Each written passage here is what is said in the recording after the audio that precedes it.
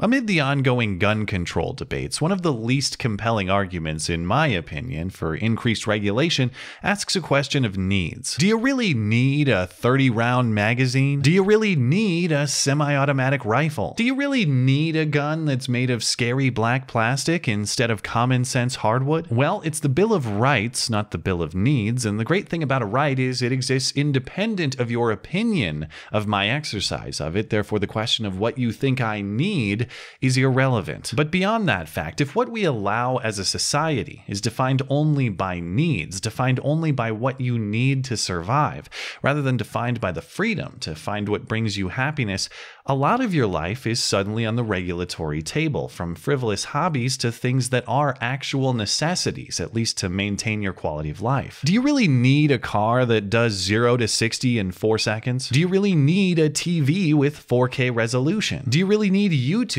on which you're watching this video right now? Do you really need anything fun and exciting? Why can't you just settle for basic sustenance and enjoy your mediocre, heavily regulated life of safety? And maybe you don't like those examples. Maybe you consider the regulation of recreation and entertainment to be different from the regulation of weaponry. In any case, consider the route down which this thinking leads in the context of the UK, where a judge now says knives are too sharp and filing them down is the solution to soaring violent crime. After all, do you really need 8-inch or 10-inch kitchen knives with points, he asks, following the lead of London Mayor Sadiq Khan, who said in April, nobody needs to carry a knife. There's never a reason, in fact, and those who do will be prosecuted. The truth gets infinitely stranger than fiction in the UK. I don't see a clear line where this thinking ends.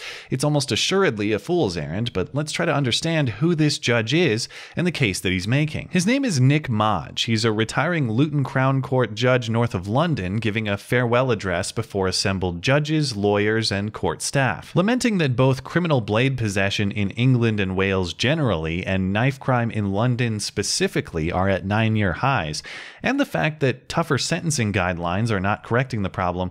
Judge Madge noted he doesn't see this issue as an access problem either. The majority of knives used in these crimes are simply taken from a kitchen drawer. Every kitchen contains lethal knives, which are potential murder weapons, he said. So does every garage with cars and power tools. So does every living room with fireplace pokers. Wasn't this the point of the game Clue? Returning to our original point, the judge asks, why do we need 8-inch or 10-inch kitchen knives with points? Sure, butchers and fishmongers do, but how often does a domestic chef use the point of an 8-inch or 10-inch knife? Rarely, if at all. And if nobody really needs pointed blades, then the solution to the knife crime problem is obvious.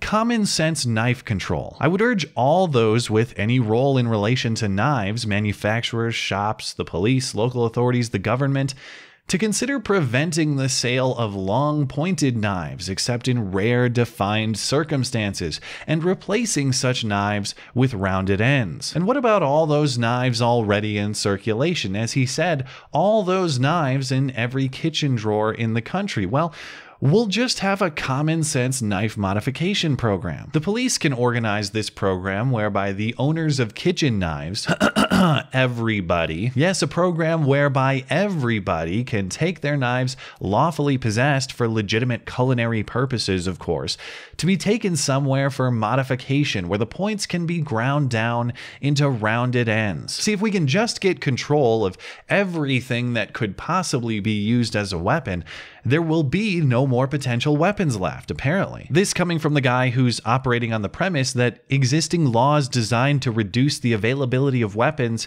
have had almost no effect. The trouble with this approach is when there are finally no more potential weapons left, there's really no more freedom left either. Inherent to the concept of freedom is the possibility that I may harm you, but we accept that risk as a consequence of a higher value and decide we'll deal with punishing me later if I exercise my freedom inappropriately. The reasoning at the heart of this argument is reasoning that can apply to the very concept of freedom itself. Who really needs freedom anyway? Do you really need to be free to survive? Do you really need to be free to decide for yourself how best to defend yourself and your family? Wouldn't you survive if you didn't have those freedoms, and might you even survive more safely? Of course you don't need freedom, but life's a hell of a lot better when you have it and manage potential negative consequences with personal responsibility. And the same is true for guns, the same is true for knives, the same is true for any fun thing that makes life worth living. I would much rather live the life I choose,